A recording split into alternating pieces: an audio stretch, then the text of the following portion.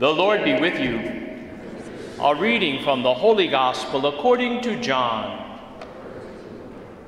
Pilate said to Jesus, "Are you the King of the Jews?" Jesus answered, "Do you say this on your own, or have others told you about me?" Pilate answered, "I am not a Jew, am I? Your own nation and the chief priests handed me over to you.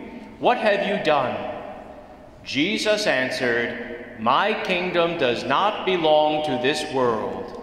If my kingdom did belong to this world, my attendants would be fighting to keep me from being handed over to the Jews. But as it is, my kingdom is not here." So Pilate said to him, "Then you are a king." Jesus answered, "You say I am a king? For this I was born, and for this I came into the world, to testify to the truth. Everyone who belongs to the truth listens to my voice." The Gospel of the Lord.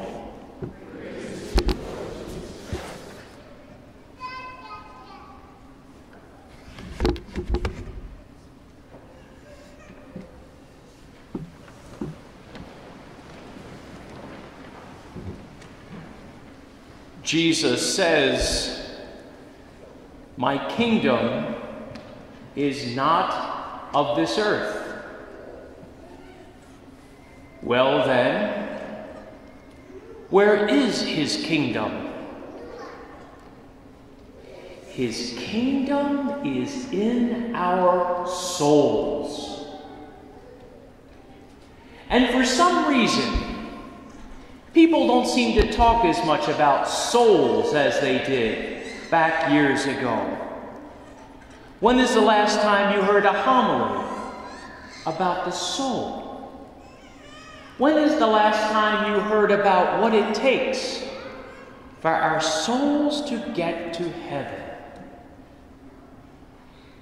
And yet this is the most important single thing any of us can do. We as Catholics believe that we are body and soul. But we live in a world today that pays almost no attention to the soul. Everyone is fretting, worried, preoccupied, obsessed with all the other things. And sometimes people don't even seem to believe there is a soul, and I'll give you a simple reason why that's the case. On any given Sunday, 3 out of 4 Catholics are not at Mass. And you say, "Oh, Father, they find Mass boring. They don't like the priest. They've got other things." Well, you can make all the excuses you want for those 75%. But do we believe that we have a soul, an immortal soul, that must be fed and nourished as truly as our bodies, our minds? St. Augustine is the great doctor of grace. And he says grace does so many things to us. Grace, first of all, sanctifies us. Gratia sanctificans, sanctifying grace. We had a little baby, beautiful baby, Nora Elaine, baptized this morning. Isn't that a great name? I used to love Nick and Nora Charles. Do you know those movies? Yes, The Thin Man. What a beautiful name. And today, this morning, she received sanctifying grace to become a child of God. After my 10:30 Mass, I visited 2 ladies who were dying, one at the Pillars Hospice and one at St. Joe's. And we prayed the last rites for them. And we prayed that the Lord, who has given them the grace through their whole lives, would bring them home. And I gave them Holy Communion, little tiny piece under their tongues that would dissolve because they could no longer chew. But that's all right. These little old ladies, again with beautiful names, Lorraine and Beatrice. They're heading home to heaven tonight. And we gave them the grace of the Holy Eucharist. Sometimes I think we don't really believe that grace is necessary. Sometimes I think we can do all the other things and worry about all the other things. But the Lord says to us, His kingdom is not of this earth. In fact, elsewhere he says, the kingdom of God is within you.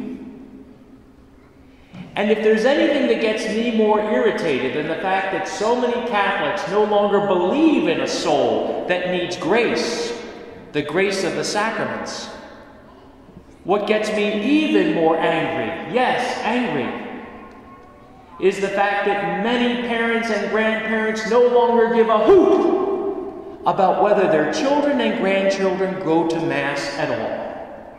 They say, oh, Father, let them make their own choices.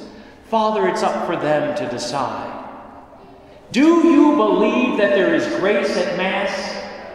And if our children and grandchildren do not have that grace, their souls will die. Their eternal souls will die. You say, oh, Father, would you please chill? I'm not going to chill. If I knew there was a family here in this parish that was not feeding their children, would I simply say, oh, c'est la vie, to each his own? I would not.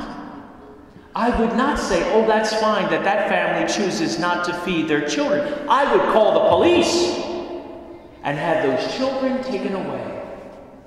So you tell me, Catholic parents and grandparents, are you okay with the fact that your children's souls are dying because they don't come to Mass? Yes. I am encouraging you to cause a fight this Thanksgiving. Go ahead. You have fights at Thanksgiving anyway. I know you do. Let it be about the right stuff.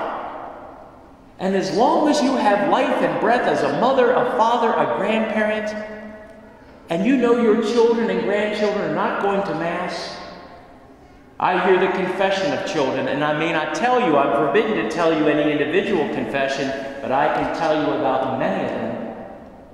And many of them are 8-year-olds and 10-year-olds. And they come to confession, they say, Father, I have not been to Mass.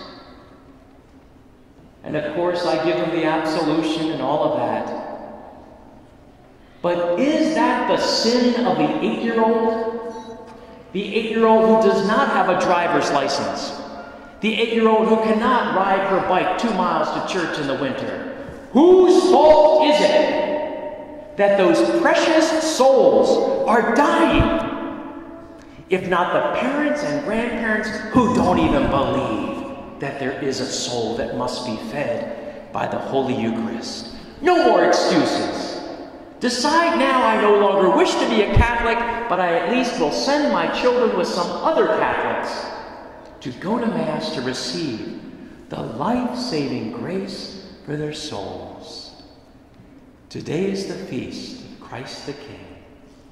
Today we declare, Jesus Christ, be King of my soul, be Shepherd and Lord, Guide and Protector. Jesus Christ, I do not believe, like the world around me, that I am nothing but chemicals, nothing but molecules, that I will turn to dust when I die. Jesus Christ, I believe that you made me body and soul. My soul will live forever. I was made in the image and likeness of God. Jesus, please keep me close to the grace that will feed and nourish my soul for heaven. Let me never stray from the Eucharist. And, O Lord, grant, I pray especially, that my children and my grandchildren, our young ones, will stay close to the sacraments, and that they will not be able to get away with excuses that it's boring. Who cares if it's boring? Who will not be able to get away with excuses that they're beyond that. On the judgment day, they will not be on it. Oh, Jesus, give us the guts, the courage as Catholic parents and grandparents not to care whether our children and grandchildren like us or not, but only to be concerned for their souls and to do whatever it takes to keep them close to Jesus Christ now and forever.